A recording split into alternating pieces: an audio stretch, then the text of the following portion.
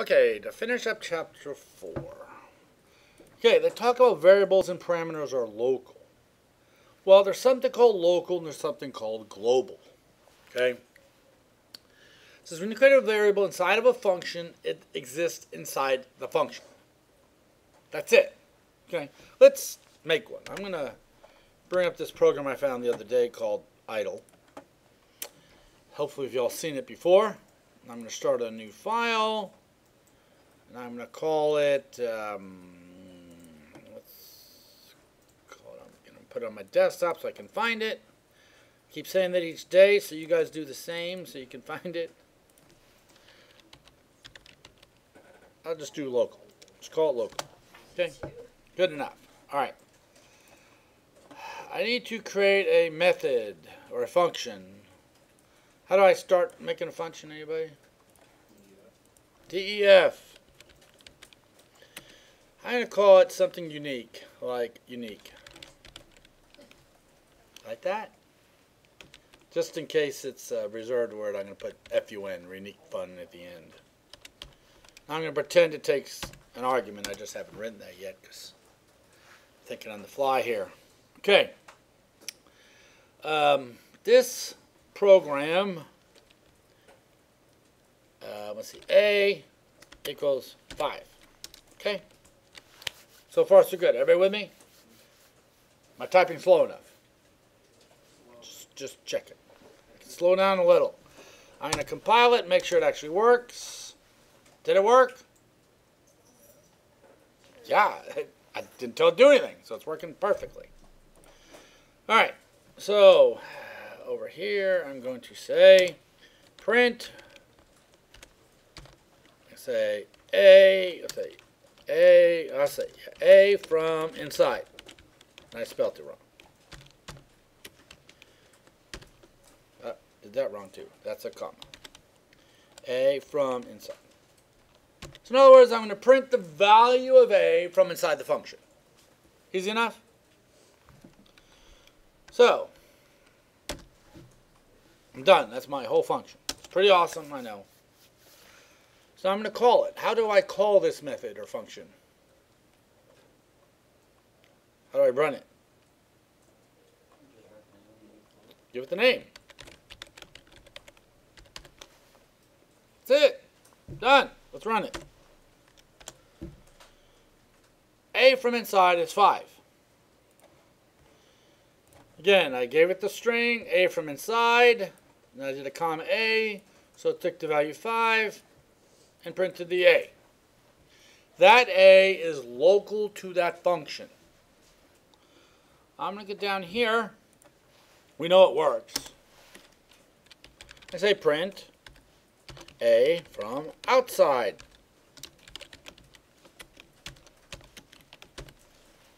Okay. Do you agree I'm outside the function now? The function's at the top. I'm outside of it down here. It's not what happens when I run it. It's like name A is not defined. What do you mean it's not defined? Well, it's defined inside this function. It's not defined outside the function. So this A down here has, it's like, what the heck are you talking about? Well, let's fix that. I'm going to go right here before all this and say A equals 6. So what is it going to print now? It's going to print two things. What is it going to be?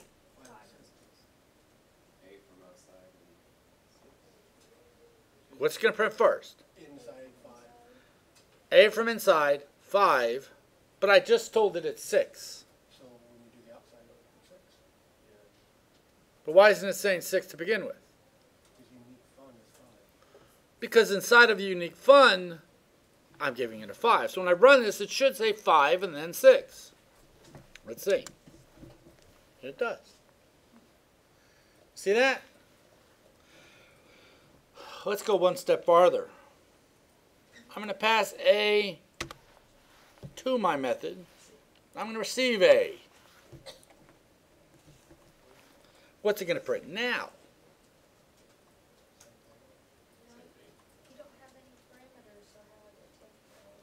Well, I passed it right here. Oh, never mind. I missed Okay. something. So I got an A. So I'm passing A. So what am I passing? The value of 6. Do you agree? Well, I am. I'm passing A, which is 6. I'm passing 6 to my method or function. I keep messing them up. Whatever the heck they call it in this one. So this A up here is then what? At this point. That's 5. Right at this point. 6. It's 6. Because I passed it a 6, remember? Then what happens here? Gets up to 5. Then it becomes 5. So it prints a 5. So what does it print here? 6. Thought we just made it a 5. But you're outside the function. Well, let's see what it does. If you're outside of 5, outside 6. Inside 5. Inside 5, outside 6. Do you see how that works? Okay. What if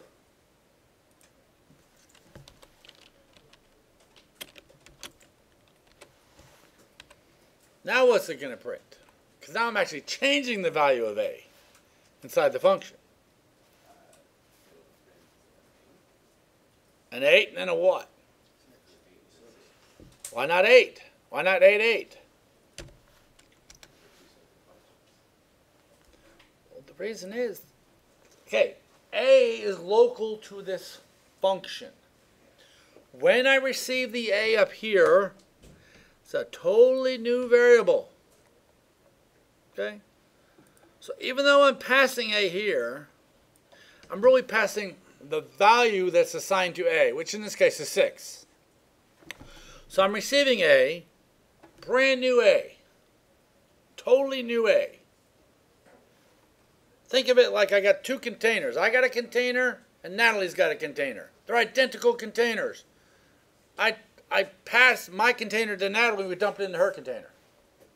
It's the exact same container. But now if she adds something to it, her container, what happens to my container? She's not adding it to mine. Mine stays the same. Okay? So even though we're passing the 6 down here, we're really passing the value of 5. I'm sorry, value of A, which is 6. We receive the value of 6 into A. Then we increase it to 8. We print 8. But this A never changed. So we should get 8 and 6.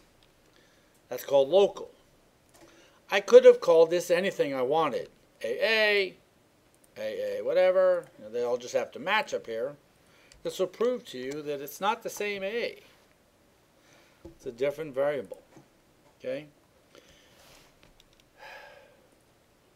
All right? That's local. So AA now is local to this method or function. Jeez, I can't do anything else with it. Now, what if I was to say return AA? We think. So what if down here if I said A equals, what am I going to get now?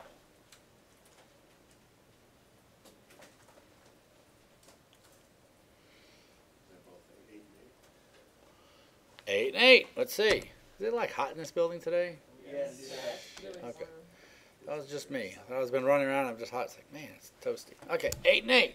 Reason is, okay, I take this A, the value, I assign, this is my assignment operator. I assign the value of 6 to A. I pass A to this method or function, whatever.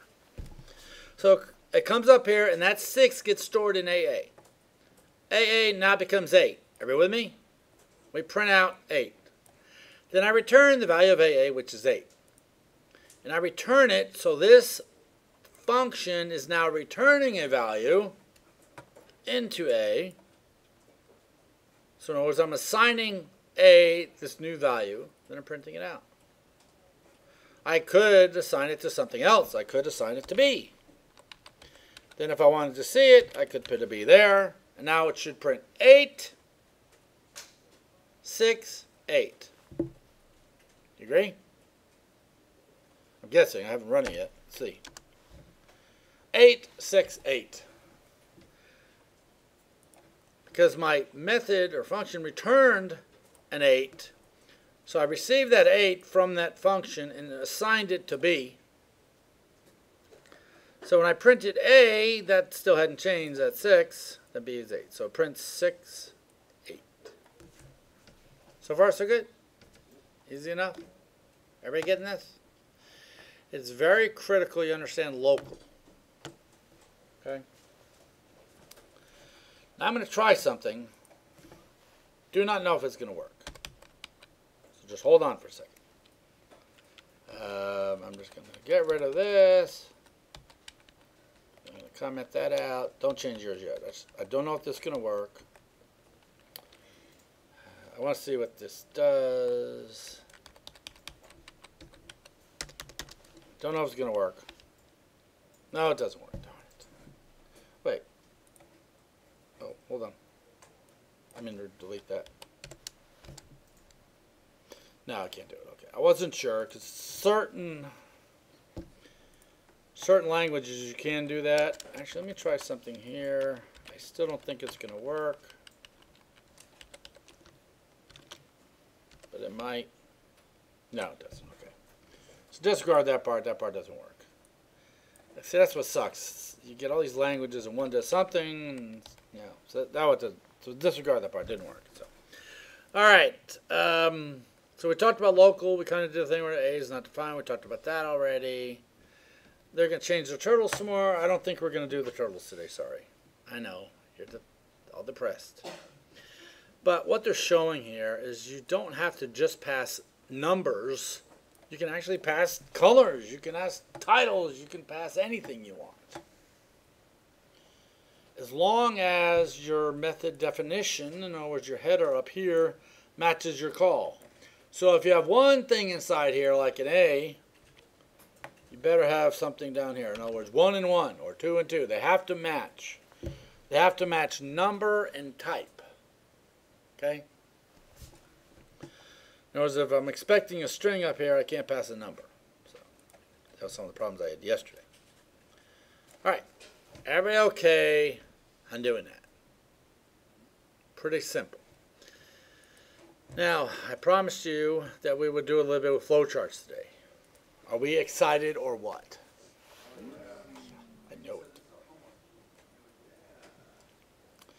Now, you know what? I forgot to open up what to submit today. So I guess there's nothing to submit today.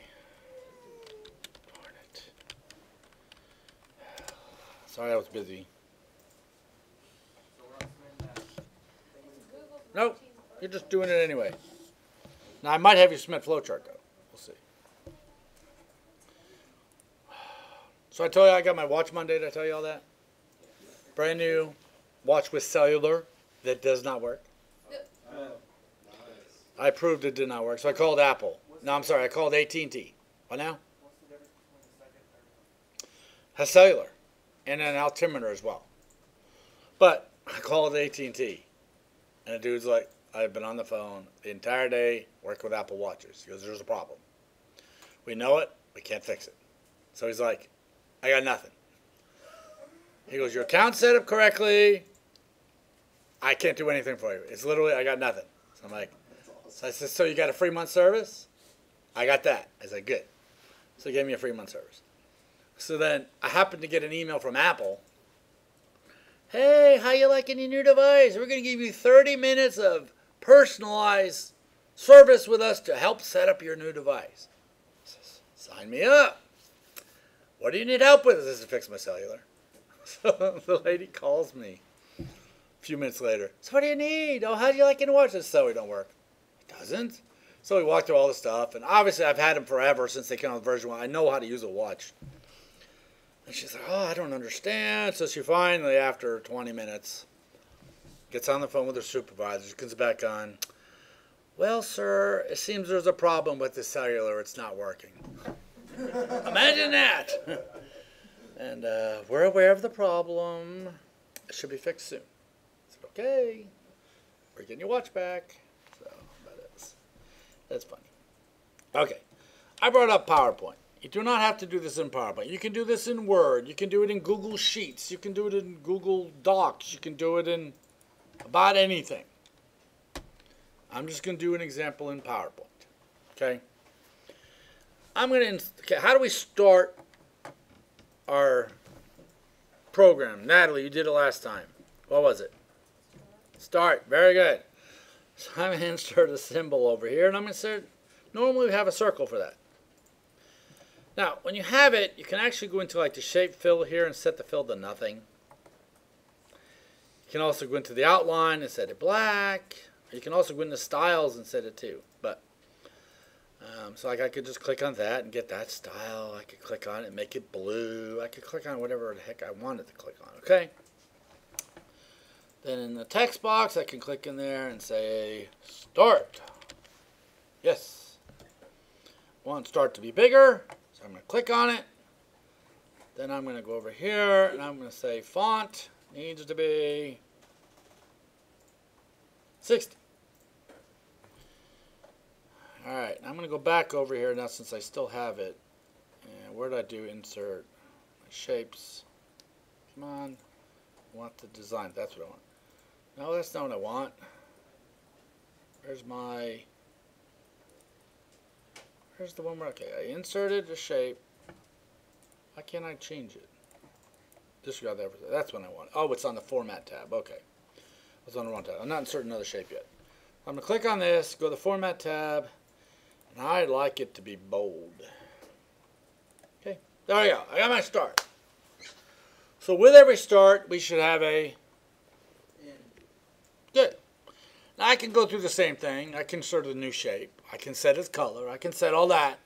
Or I can copy this one. Copy. Control C, then Control V. Then copy it and put it down here. I'm going to change it up. I'm going to click inside and change it. If I can ever click inside. There it goes. End. Sweet. So far so good? Okay. Alright, now I want to get some input. I want to ask the question. I need to determine, do I need my umbrella today? Okay. So how am I going to do this? Anybody? What would probably the first thing I need to do? Right. Ask a question. What type of symbol do we need to do that? Anybody? We have a squiggly line. We could use a star. I think we could use a Pac-Man down here somewhere. Or a rectangle. Probably rectangle would be a good choice. Okay. I'm going to put mine up here just because I want to. I'm just going to click on my predefined styles and I'm going to make this one blue. I'm going to make my weight of my line thick so you can see it. I'm going to click on my text box. I'm going to say, is it raining? I could also say prompt for is it raining or print is it raining. But when working with a flow chart, when I have that type of symbol, it's kind of like a given. That is a process symbol. Okay? So I'm asking the question, is it raining? So what should happen after I say is it raining? Anybody? Yeah, I need to get input for a yes or no or something. So let's see what kind of symbol we could possibly add for that. We could add a flag. We could potentially add an XOR symbol. We could add an X. Or we could also add like a diamond. What do you think? Probably the diamond would be a good choice if I could find it. Oh, maybe down here under flowchart. There's actually a section in PowerPoint called flowchart. So I'm going to put my diamond right there. And I'm going to, same color. I want it to have the same weight, just so it's pretty. Okay? So, alright. Now, this is the part that's kind of weird. I'll put my text box in there. Is it raining?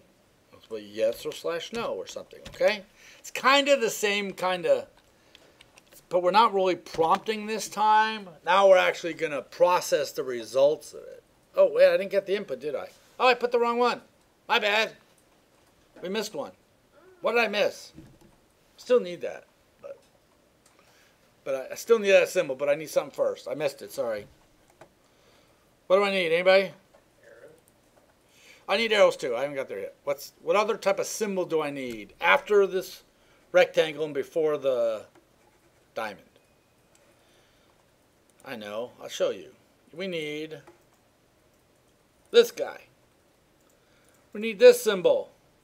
This is the input-output symbol. I totally forgot to get the input. Because we asked the question, is it raining? But we never got input for it. So I technically, over here, could just say, input raining. You really don't need the word input since this is an input-output symbol. But by adding it there, you know, and I also, that font's too small. So I'm going to click on Start. I'm going to go over here, whatever I did click wrong. I'm going to go over here to Home. I'm going to click on this thing, this little paintbrush called Format Painter, and I'm going to click on this font. Oh. Okay, then I'm going to click on this guy. Whoop, no. This guy. Fine, click on this. If I double click it, I can just click one word after the other. I can do them all at the same time. All right. Nice. You like that? Probably a little big. Yeah, I'm thinking it's a tad bit big. So I'm going to bring it down to maybe a 40. And let's see if I can. Wow, that's like crazy big. Fine, so it's a little big. And let's change this to a 40. Let's change this guy. Actually, now I'm going to highlight one of his words. If you double click that, now I can just select all this. Oh yeah, much better. Okay. So now I can actually make him a little bit longer, and I can make him a little bit longer. So technically, this one is just raining now.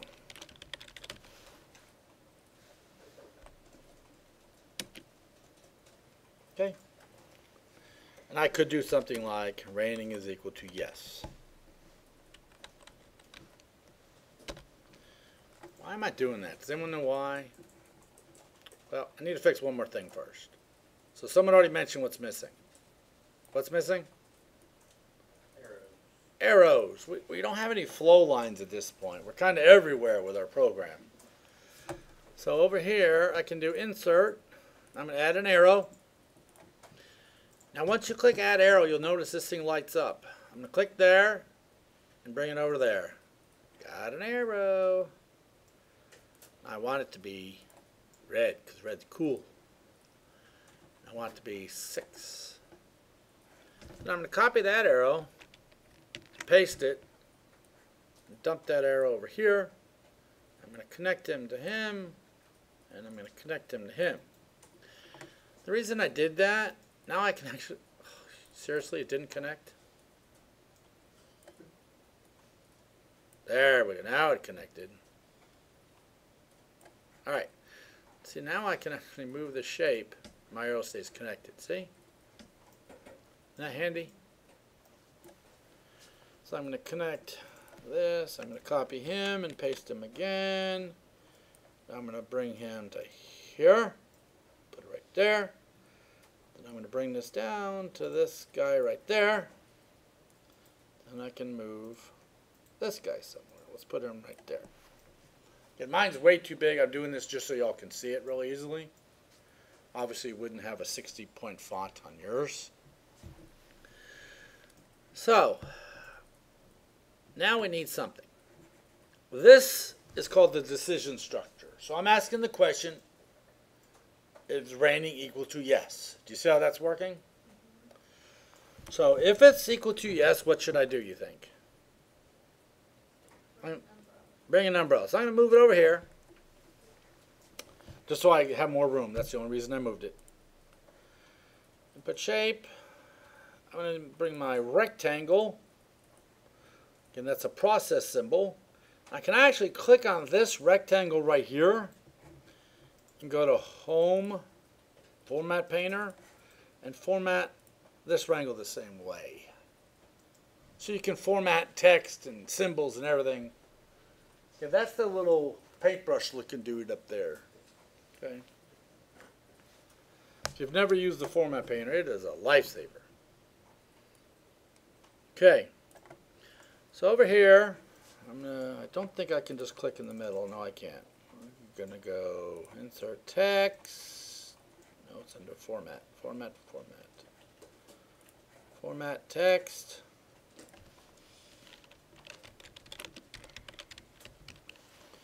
Bring umbrella. Okay. Then, you know what? I like that box, so I'm going to copy it. I'm going to do copy, paste. Then down here, I'm going to say no umbrella. Okay. Now what do I need? An arrow or two, maybe? So I'm going to copy this guy. I'm going to bring this arrow down here. I'm going to connect him to there. I'm going to connect him to bring my umbrella. I'm going to need another one. Put him here. There. Now if they're connected right, I should be able to move these around, which I can, which is good. Yeah. Alright, do I need anything else? I'm missing something in the middle there. Do you not need like a rating not equal to yes or something? Or equal to no? Or just true false symbols on the arrow. Okay, you're kind of, yeah, you're both in the right way. Which one's yes, which one's no? Or true, false? So why don't I take me a text box down here and say yes. Wow, that is like teeny tiny. Gonna make it about 40 so y'all can see it. As long as I'm labeling my flow lines. Copy and paste that.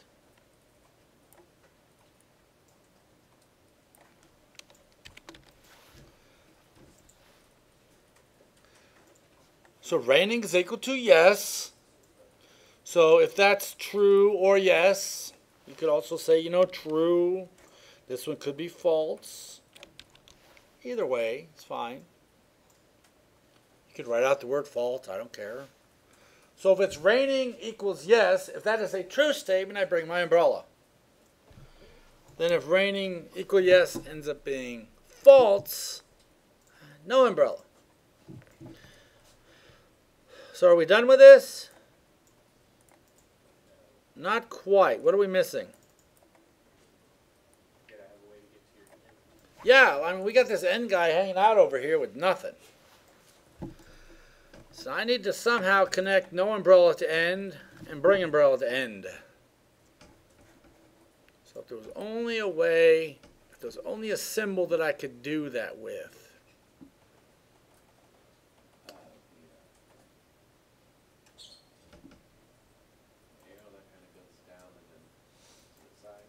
Yep, how about this guy right here? So now I'm going to connect umbrella. No, I'm bringing it all the way over here to end. See that? Now it's hard. I'm going to make him red and big so you can see him.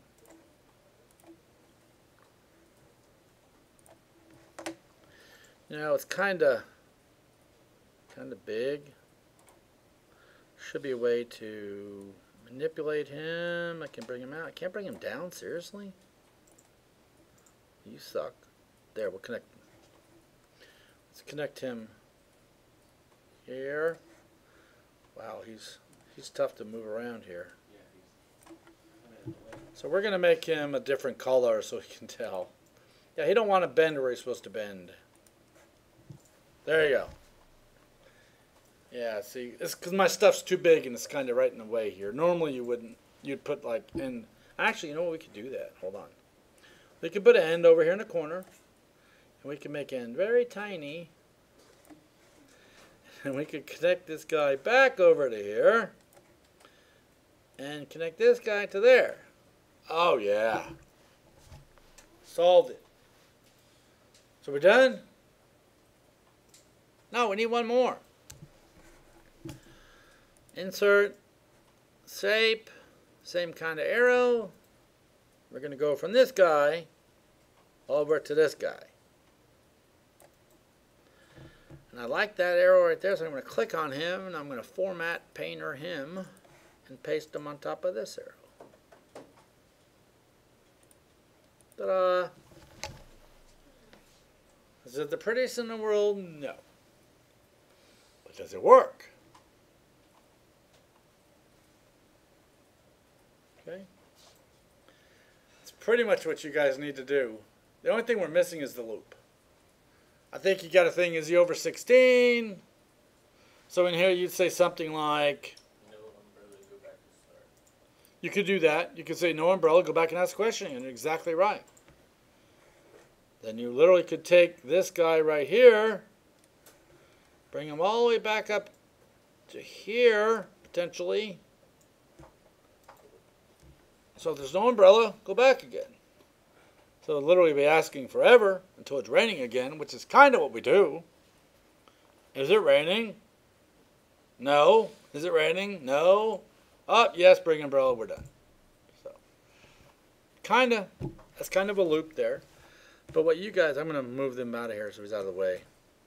Put him back to here for now. All you guys are going to use, guys and girls. Age is greater than 16, correct? And age is less than 32. Is that what it is? Will that do it? 33. Okay. And then what you can have, if age is between those two, you can have a, you're clear to join the Coast Guard instead of bring umbrella. If the answer is no, go to another thing. Age is whatever, less than 16. You're too young or whatever. So you just have more diamonds. Easy enough to do? Nothing difficult about it at all. When you do this, last night when I was writing those scripts, when I was calculating the index of coincidence, I wanted to make sure they worked. So I literally sat there with a calculator and with a pad. You can look at my desk, it's still sitting there. Okay, if I got two A's, so I did the math, and I added them all up and made sure it was correct. Do the same with here. Like one of you, I think maybe it was Nathan, I don't know, came to see me, and we walked through. Okay, I'm 15. Okay? Okay, I'm 15. Up, it doesn't meet that. Just walk through with each thing it could possibly be and see if it makes sense. That's all you got to do. Make sense? Everybody okay with that? Flowcharts are simple. You just got to use the right symbols. Obviously start, this is really called the connector symbol. This one is really the process symbol. Print, stuff like that, called another method, well, sometimes. But input's always a parallelogram, that's input output. So if you're going to print something, you would use this same symbol right here. Actually, this is really for getting input, this would be the printing, but then you got your decision structure, and it's pretty easy stuff. All right? Any questions on any of this? Any questions on methods or functions? Kind of understand those? Because you'll be using those a whole bunch. Like I showed you in mine, I literally went from 1 to 50 just by changing one little number in a loop that called the method 50 times. So nice. Okay? If you guys have no questions, you can go out here early today. Isn't that terrible? And you don't have to submit nothing. That's like bonus. You can go to Sonic and buy some corn dogs. With a gift card. With a gift card. And hope your credit card doesn't get stolen. I was speaking to those kids this morning about that. So it kind of pertains to all of you. So I'm going to use Natalie as an example. Natalie, you ever been to Sonic? Yeah. Okay. But then Natalie went to Sonic in the last month and got her credit card stolen. What does Natalie do?